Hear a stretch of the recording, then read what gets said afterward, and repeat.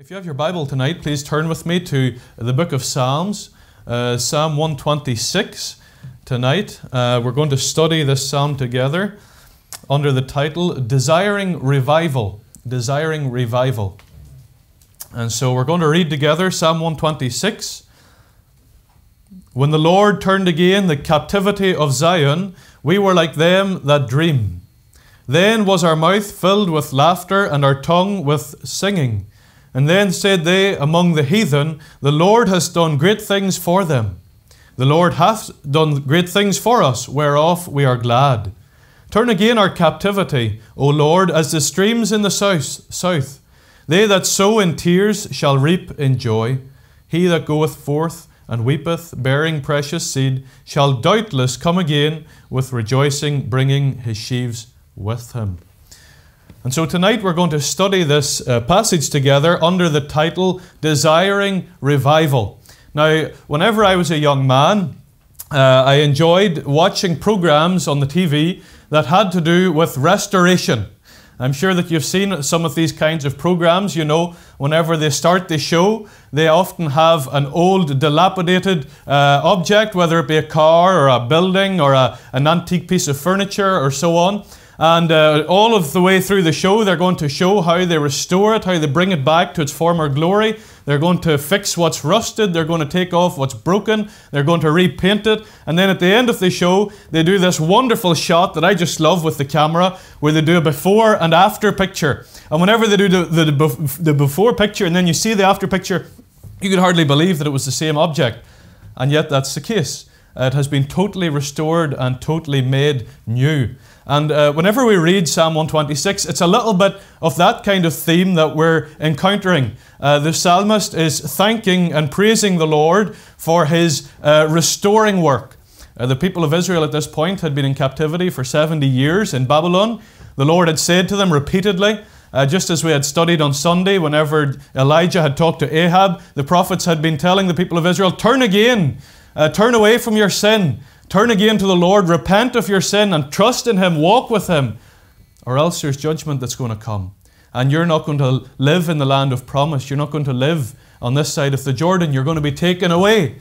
Foreign powers are going to come and take you away. And so you'll know that early in the book of 2 Kings, the northern kingdom is dispersed. They're overpowered by the Assyrians, taken into captivity. And then later on, the southern kingdom of Judah and the Benjamin, they were overtaken and conquered by the Babylonians. And so for 70 years, the people of God had been in captivity. They had been made to bow down to false idols. They had been made to eat things that had been sacrificed to the Babylonian gods, except those such as Daniel and his friends who had decided not to be defiled.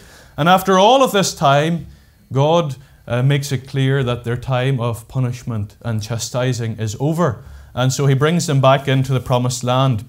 And so as we observe how the psalmist kind of describes that experience of being restored by God, of being brought back from the horrors of being far from God, being brought back into the land of promise and into fellowship with God, we're going to do so under two headings tonight. There's 6 verses in the psalm. We're going to divide it in half, looking first of all in verses 1 to 3 at the joy of hearts restored, the joy of hearts restored, and then looking at verses 4 to 6, a desire for souls that are still unsaved. So let's firstly consider the joy of hearts restored. Let's read again in verse 1. When the Lord turned again the captivity of Zion, we were like them that dream. And so the psalmist begins by identifying his subject. He's talking about the restoration of the children of Israel following their time in Babylon. When the Lord turned again the captivity of Zion. And the turning again of the captivity was that moment at which the Lord had allowed His chastised people to return to the promised land. And then the psalmist continues by describing all of that, the emotion and all of the reaction that provoked in the hearts of the people as they came again into the promised land and specifically to Jerusalem. And so the first verse speaks of a surreal, dreamlike experience. When the Lord turned again the captivity of Zion, we were like them that dream. Now, I don't know how it is for you if you're a dreamer. Perhaps you're not a very heavy sleeper. I'm a very heavy sleeper, and very often I dream dreams that are extremely vivid. And just a few months ago, I dreamed that we were up in our apartment beside the camp building there in France, and I dreamed that I got out of my bed and I put on my trousers and my shoes and I went down into the workshop, and there sitting in the corner of the workshop was my bicycle with flat wheels. And I dreamed that I went over to the bicycle with my compressor, my air compressor. I pumped up the wheels, got on the bicycle, headed out the door and went for a bike ride. And I woke up later on, and I could hardly believe it. I was so confused, thinking about whether this had been real or whether it had been a dream. And this is a kind of experience, a kind of surreal experience that the psalmist is describing for us. For these captives who were coming again into the promised land, coming again to Jerusalem, it was so real but surreal at the same time. They could hardly believe their eyes whenever they were seeing Jerusalem again. Now, what's interesting is that for these people who were coming back, it was like a dreamlike experience, because their fathers would have described to them what Jerusalem was like, but they had never seen it with their own eyes.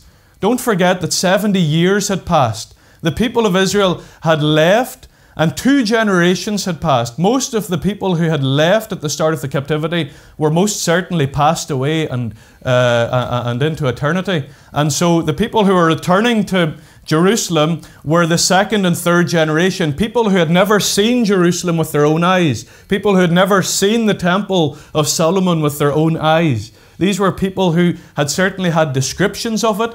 Their parents had certainly described to them. You can imagine the father with his little son on his knee saying to him, you remember, one day, I don't know if you're going to get to see it, but you're going to perhaps go back to Judah, you're going to go back to Jerusalem, and you'll be able to find the fish door and the sheep door, and you'll be able to go on up to the temple and find the columns and the leftovers of whatever the Babylonians had destroyed. But let me tell you how it was. And we can imagine the fathers describing the glory of it all to their sons. But you can remember then that the sons, as they were going back to a land which had been utterly destroyed by the Babylonians. They hadn't just left Jerusalem as a deserted city. They had destroyed the walls, they had destroyed the temple, they had turned the whole thing over. And so as they were going back, it was like a dream-like experience. I can almost imagine as those captives got back into Jerusalem, you can almost imagine them getting up on what was left of the wall and just walking around and remembering and thinking about what had been written in Scripture concerning the beauty and the glory of this city. And yet it was all in ruins. They were going to have to start again. But it was a dreamful experience, a dreamlike experience. There was great joy in being able to go back and start rebuilding what the Lord had given them. And so this dreamlike state provoked a joyous response. Look again at verse 2. Then was our mouth filled with laughter and our tongue with singing. It was a wonderful occasion. As the captives got back to Jerusalem, as they got back to where the temple used to be, it was a time of great restoration. They could restore the temple, they could restore the festivities, they could restore worship unto the Lord. And we can see that this joy is accompanied by a vocabulary which is wonderful. Not only was their joy so real in their hearts, but it culminated in laughter. It culminated in laughter. They were so joyous, so overtaken by the wonderfulness of being back in the promised land, that they were brought to laughter. I wonder, as you walk with the Lord tonight, have there been times in your life with the Lord where God did something for you that was so extraordinary, He responded to a prayer in a way that you could never have imagined, and it just made you laugh. You were so happy, so overjoyed by what God had done that it provoked you to laughter. You know, sometimes I think that, and it's not to criticize being a Baptist, I love being a Baptist, but sometimes I think that we can get a little bit cold and stiff in our way of responding to things. You know, we're sitting there saying, amen, isn't that wonderful? But we're not really fully enveloped by all that God has done. Whenever we think of all that Christ did for us on the cross of Calvary, how He gave His life for us, how He shed His blood for us, how He raised again from the dead the 3rd day, how He suffered all of that, was rejected by His own people, was placed in a tomb. When all that He went through for us, Shouldn't it just make us want to laugh with joy for what he has done, that he will come and save a wretched sinner like me, for all that I've done, the dirty rags that I have to bring before the Lord, that just are nothing at all. And yet in his grace and in his mercy, he accepts the penitent sinner, the sinner who comes in repentance and faith in Christ. Not only does he save us, but each day he sustains us. Every morning that we open our eyes is a new day of grace that he has given to us.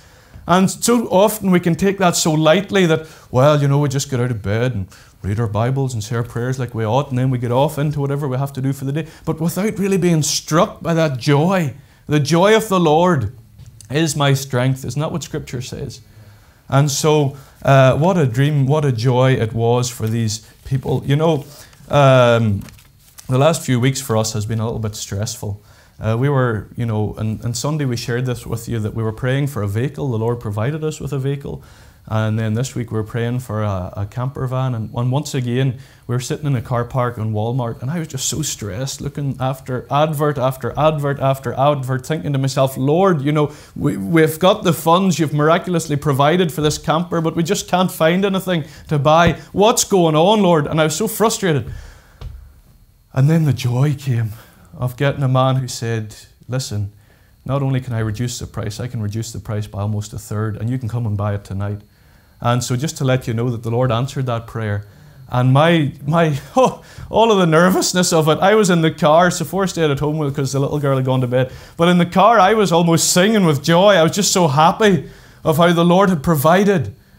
And shouldn't it be like that? Being in awe of what God is doing in our lives, in the lives of our loved ones, in the lives of our family and of our children.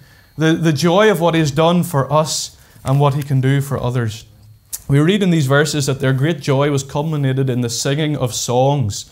And it's very likely that one of these songs was the Psalm 126, a song that was written specifically to thank God, to praise God for all that he has done. And so ought we to sing unto the Lord, worship him, thank him joyfully for all that he has done. Another thing that we can see here, if we look down at the end of verse 2, something that I like to call the public recognition of God's greatness. The public recognition of God's greatness. Isn't it interesting that as they're singing and laughing and being filled with so much joy, they said among the heathen, the Lord has done great things for them. This is something that I like to call the public recognition of God's greatness.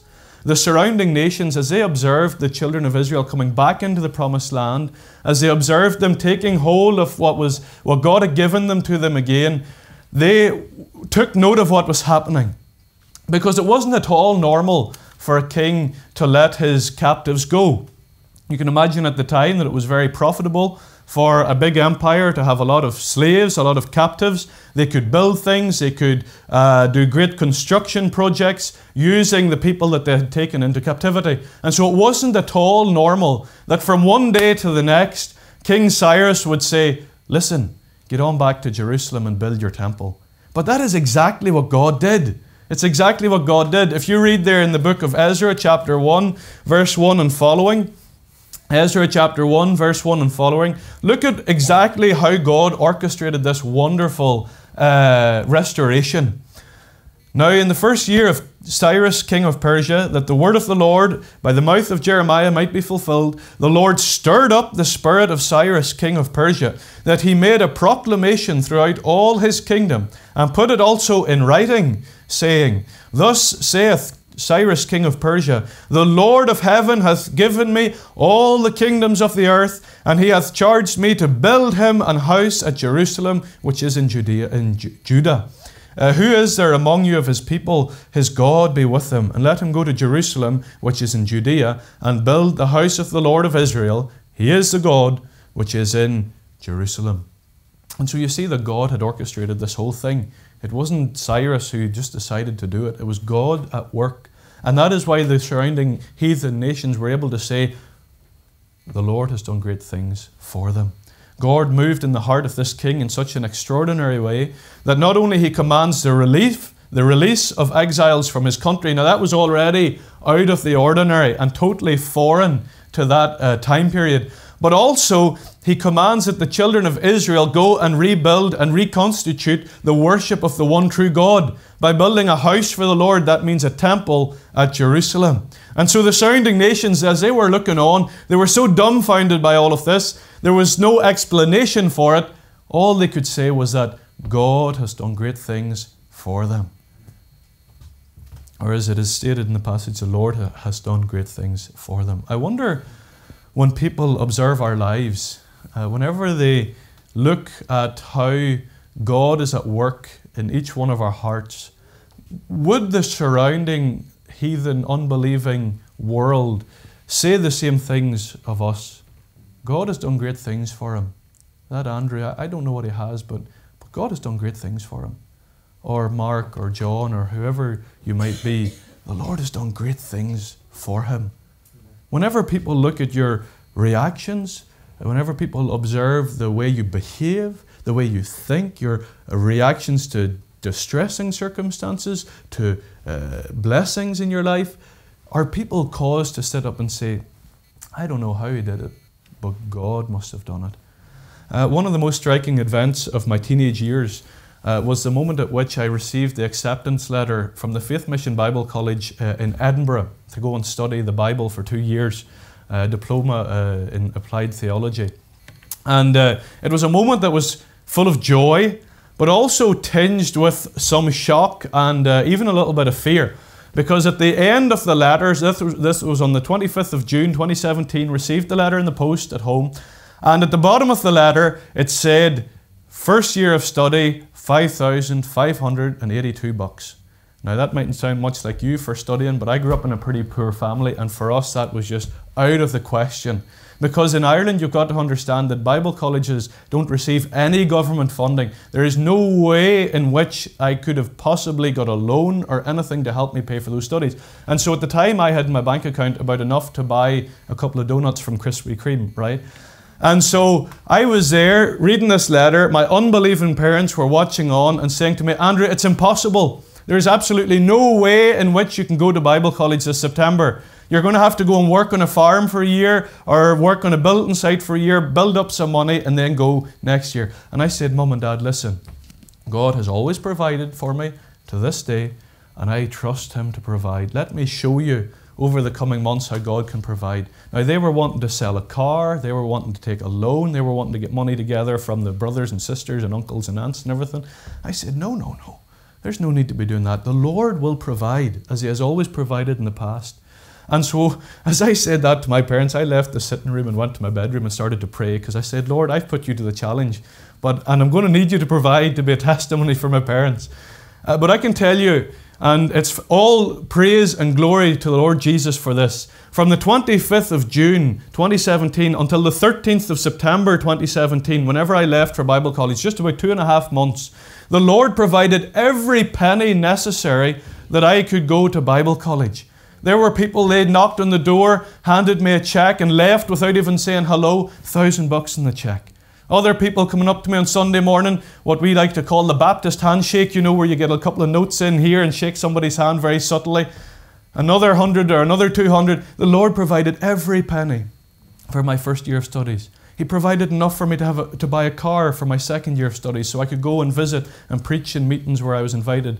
And the Lord provided. The Lord provided in an extraordinary way. Now that's only half the testimony. That bit's already wonderful. But what struck me the most about all of that is that a few nights before I left for Bible college, my dad came to see me in the house, and he said to me, Andrew, you have proved to your mother and I that God can provide. And let me tell you, that is the public recognition of God's greatness on display in our lives. Can people, when they look at us, say the same? The Lord has done great things for him. If verses 1 and 2 speak of God's greatness and the people's joy, then verse 3 could be considered the summary verse of the opening section of the psalm. It reads, the Lord hath done great things for us, whereof we are glad. And so what's interesting here is that the other nations recognize God's goodness towards his people, and now the Israelites look inward, a bit of introspection, and they're brought to their knees to say, yes, the Lord has done great things for us, whereof we are glad. The others recognized it and we recognize it too. This isn't by our own means. It's not by our own means that we were brought out of Babylon. Only the Lord could have done it. And so we say, the Lord has done great things for us. Now this verse, it was one of the very first verses that Sephora and I read together as a couple, and it has become the verse of our relationship. I don't know if you have verses, life verses, year verses, month verses, verses that you put on the fridge, but for us, this one has been painted by Sephora's mom on a beautiful picture, and we have it on the wall in our house. The Lord has done great things for us, whereof we are glad. In French, let me just give you a bit of French. L'Éternel a fait pour nous de grandes choses. Nous sommes dans la joie. And so here the Lord's people recognized that God had done great things for them. What's interesting, what's remarkable, is that they could say this and sing these words despite the land that they were returning to. Now let's drop into the historic context again. This wasn't an easy situation that they were going back into. It's not as if they were leaving Babylon to go into a Jerusalem and into a promised land that was all ready to go, with a beautiful city and a beautiful temple and fields that were white on to harvest. No, they were going back into a country that had been unoccupied for 70 years. There had of course been a small remnant who stayed in the country, but not enough for the 50,000 people who were going to return under Ezra or under Zerubbabel, and then the others that were going to return later under Zerubbabel. This was a country where the walls were broken down, the houses were broken down, the roofs were, there was nowhere to sleep. The fields were largely barren and filled with weeds because nobody had been there for 70 years. And so what's interesting is that this was a difficult situation. It was going to demand a lot of work, a lot of time, a lot of perseverance, a lot of patience. It was a difficult situation to return to. And despite that, the people said, the Lord has done great things for us, whereof we're glad. And let me tell you, it's easy to thank God when things are going well. And often we even forget to do it. You know, whenever we have the health that we would like to have, and we have the vehicle that we would like to have, we have the job that makes us happy, and we're able to go there every morning, beautiful wife, beautiful children, and everything's just rosy. And it's easy to thank the Lord in them times. But whenever sickness comes, or whenever unemployment strikes, or whenever a death in the family occurs, and in those times of trials and of difficulties and of confusion regarding what God's doing, those are the real moments whenever we're put to the test, that even there we can say the Lord has done great things for us, because it is He that giveth and He that taketh away. Blessed be the name of the Lord. Think of Job, all of what he went through, all of the difficulty, everything that he lost. And when his wife said, curse the name of the Lord, he said, no, my Redeemer lives. And I know that He's got a purpose behind all of this. And you know, that is such a challenge. Whenever we think about the majestic God of glory, this one who created everything, the entire universe, and who cares for us and knows the number of hairs on our head, what we can know is that He cares for us even in those moments of trial.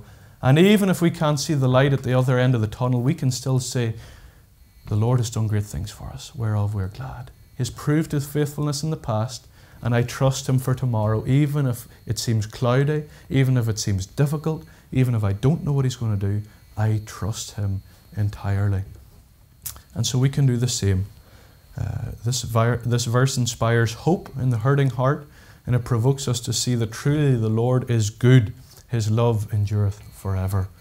And so this is the joy of the heart restored, the joy of the captives coming back to the Lord. The second thing that we can see in this psalm is the concern for souls that are still unsaved. And here we see an awful change of tone in the psalm as we read from verses 4 down to 6. Turn again our captivity, O Lord, as the streams in the south. They that sow in tears shall reap in joy. He that goeth forth and weepeth, bearing precious seed, shall doubtless come again with rejoicing, bringing his sheaves with him. And so in verse 4, the psalmist prays ardently unto the Lord, turn again our captivity, O Lord. What's interesting, and this is how we can place this psalm historically, it seems that the psalmist who is writing here is someone who had returned into the promised land during the wave of Zerubbabel, because he thanks God in verse 1, when the Lord turned again the captivity of Zion, and now he's asking the Lord and praying to the Lord that he would turn again the captivity. And so it's almost as if as he sits there in Jerusalem, as perhaps the building work has started again on the temple, he's thinking of all his friends who are still in captivity back in Babylon. And he's looking to the Lord and saying, Lord, turn again their captivity. You've brought us back. That's wonderful. We praise you for it. But our friends are still lost. Our friends are still out there somewhere in Babylon. Bring them back again, Father, we pray. And so he prays for this revival. He desires revival. Lord, turn again our captivity. Look at the end of verse 4 at how he prays for this revival. Turn again our captivity, O Lord, as the streams in the south. Now, the south that is referred to here, it would seem, is an area called the Negev. And the Negev was an area of the Promised Land that was known for having these huge rivers that were dry for a lot of the year. For a lot of the year, outside of the rainy season, they were dry, they were barren, they weren't producing anything of any use or of any substance.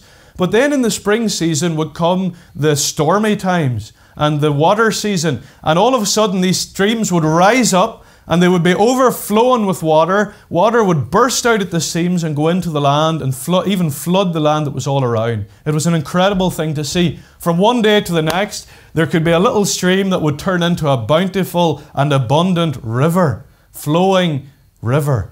And this is the kind of revival that the psalmist is praying for. Turn again our captivity, O Lord, like the streams in the south. Like in that springtime, whenever the river bursts at the seams to overflowing. Lord, return our captivity. And so he prays for revival in this way. He's saying, Lord, I just don't want you to bring back one captive or two captives or even a family full of captives. I want you to bring them all back. I want you to bring them back abundantly and completely, not only into the Promised Land, but to you, Lord. And so we're inspired by the psalmist here to pray in the same way. I wonder when the last time was that we prayed for unsaved people, captives, if you like, captives to sin and on the broad road leading to destruction. When was the last time that we prayed for unsaved souls in that way? You know, often we can say, Lord, yeah, bring one or two in under the sound of your word. Bring someone in tonight who doesn't know you. But when do we ever say to the Lord, listen, the whole town of Wilmington needs you. The whole state of Delaware needs you. The whole country of the USA needs you, Lord. Bring them in. Bring in those sheaves in under the sound of your word, that they might hear of God's love, of his mercy, and of his full and free salvation in Christ. I wonder if we've maybe lost that burden for unsaved people. You know, I recognize it in my own life. So often we get caught up with the things from day to day. We pray for getting a vehicle. We pray for safety on travel to the next meeting, as we ought, for safety at work. But when do we ever take the time to sit and say, Lord, unsaved people are perishing? You know, I did a bit of research a while ago and discovered that in France, there's 1% of people who profess to be Bible-believing Christians. 1% only. That means, and what I saw whenever I did that research, I looked at how many people in France pass away from day to day. And I discovered that in a 6-month period in France, 300,000 French people die.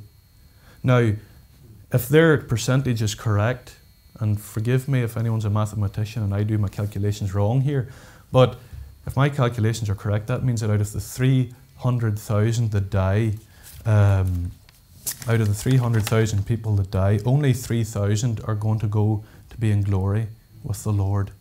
270,000 souls who will be in hell for the rest of eternity. Now, we could apply the same kind of figures and statistics to here and come up with some kind of strategy to go about saving them. But I believe that the most essential thing that we can do to help them as we desire revival is to pray for them. To pray for them and to go out to them with God's word and to seek them in the harvest fields that are white unto harvest. Pray for others to go out as well. The psalmist, he desired so earnestly that souls would be saved. And then in verse 5 and 6, he turns again the kind of the theme of the psalm.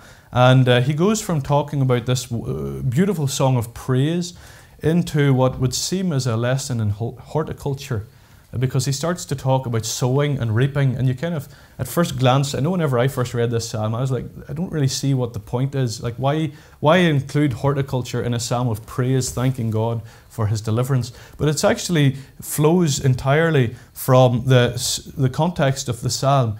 As I said earlier, these people were coming back into a country which hadn't been occupied for 70 years. The ground was barren. King Cyrus had given them enough provision to see them through the road that led back to the promised land. But thereafter, they would have to make the most out of those provisions during the few months that it would take until the first harvest. And now let me tell you, this summer, Sephora and I planted a garden, a vegetable garden, for the first time. And I can tell you, it's a stressful experience. I don't know that I'm going to try to do it again, but I don't know that I would recommend it, because you spend so much time and love and nurture getting these little grains to come up in the house and seeing the little leaves. And then as the temperature gets up, you're kind of keeping an eye on the temperature of the soil and then planting your seeds and then just hoping and praying that it comes to fruition. And well, this year we had a big hailstorm and it destroyed pretty much everything that we had. So it just didn't go so well. But you can imagine, for these, now we're only 2 people and we've got, a Walmart just down the road, or a version of that. So it's not as if we're going to starve if the harvest doesn't come through. But think a moment for these children of Israel that were going back into the promised land. They had enough provisions for the journey, perhaps enough to get them through a part of the year from what Cyrus had given them. But sooner or later, all of that was going to run out and they would have to be entirely dependent upon God for the harvest to be seen through.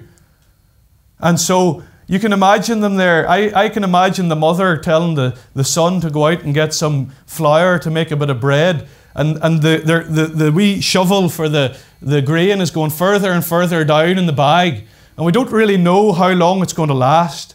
And so we're just praying and hoping and just looking to the Lord expectantly so that he keeps the harvest. Looking, you can imagine the father, he goes out looking under the leaves there, hoping that there's no gremlins or wee insects there that's going to eat up the harvest. They're sowing in tears. They're going forth weeping because they don't know what's going to happen. But they have to trust the Lord. They have to trust the Lord of the harvest to bring forth fruit. And so, perhaps as we go into the world, perhaps you are burdened for lost souls and you're going into the world just trusting God, not sure of what he will bring, not sure what fruit it will transpire from your efforts. And you're like these children of God going out weeping, not sure what's going to happen, not sure if this tract is really going to change the heart of this person. And if it doesn't change the heart of this person, who's going to be the next person to reach them with a Bible or a witness or an invitation to church? And so we go forth weeping, trusting the Lord of the harvest, that he is the one that brings the seeds through to fruition.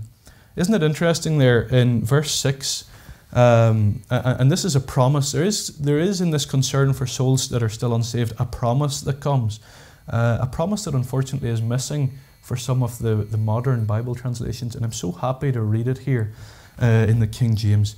He that goeth forth weeping, weepeth, bearing precious seed, shall doubtless come again. What's interesting is that has been left out in certain translations, and that's sad because it gives uncertainty regarding the harvest, doesn't it? You're, well, maybe it will, maybe it won't. But here what God says is that he that goeth forth weeping, bearing precious seed, shall doubtless come again, rejoicing, bringing his sheaves with him. We see here a promise that is given by God. When we are obedient to him, when we go forth believing that he is the Lord of the harvest, that he will save souls, whenever we bear fruit and are faithful to him, then we can actually go forth rejoicing. Even though we're burdened for these lost souls, we can go forth rejoicing, knowing that God will be at work, knowing that he will bring people in and that he will save souls even in our lifetime. And that is the wonderful hope here, despite the uncertainty of what the children of God had to do. You can imagine them. Just imagine for a moment the children of Israel as they went out day after day, checking the seeds, being patient. The amount of food in their reserve is going down.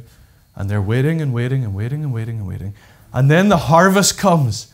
And the father comes in after checking the stalks and after checking the grains, and he says, "Son, get the scythe all sharpened up and get on out into the field here, because things are ready to be harvested."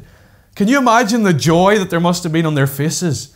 After all those months of uncertainty, after all that time wondering and waiting to see what God would do, to be able to go out, cut the wheat, bind it up, put it over their shoulders, bringing in the sheaves, bringing in the sheaves. We come rejoicing, bringing in the sheaves. And this is the hope that we have here. Even though, yes, there's concern for souls unsaved, and we are burdened for them, and we should weep over them, there is a promise. God is still the God who saves souls today. He saved me almost 11 years ago, and He still saves souls. And so let us pray the Lord of the harvest as we head on to prayer afterwards, that God would save people. Think of someone on your heart tonight that you can be praying for, a member of the family perhaps, who's heard the gospel loads of times, who's maybe even been to church, but just it's still hard. Pray for them. God save that person. Perhaps it's a spouse, a family member, a friend in your classroom at school, a co-worker on your job site. Pray the Lord of the harvest that He would send people, but also that He would use us who has already sent to be instruments of His grace in the lives of others, and that He would reap a large harvest even in our lifetime. Let's pray.